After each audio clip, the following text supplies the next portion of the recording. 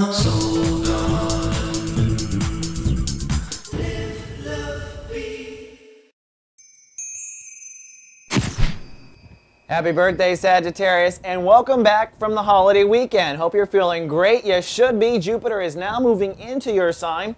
A lot of Sagittarius are reporting to me off camera. They're starting to feel optimistic and don't know why. They think it's their birthday. It's Jupiter, baby. I'm telling you, for the next year, you're going to feel optimistic and have the universe behind your success.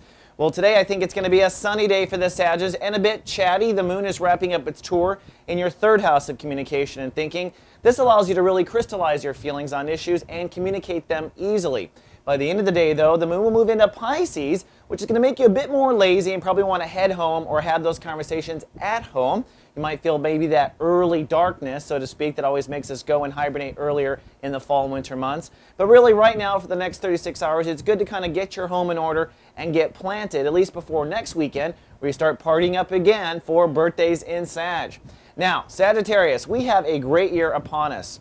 For the next 10 days, you will begin to take some inventory, if you will, of issues in your ego and charisma that are holding you back from really shining. In fact, over the course of the next year, you're going to shed off a layer of your charisma and allow a new personality to step forward that represents the new and improved Sagittarius.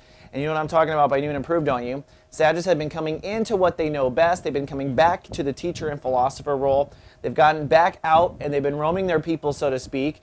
But now that you've been doing it, you've noticed, at least a lot of Sagittarius have told me, that you're not quite yourself. That's because you've been doing a lot of inside, deep faith-building cleaning inside your soul, and now you need a new suit, so to speak, that represents the new Sag. So for the next 10 days, Chapter 1 Sagittarius, we'll be talking about how it's time to now take notice of the things you want to change. Then I'll move into the next step with you, which is experimentation.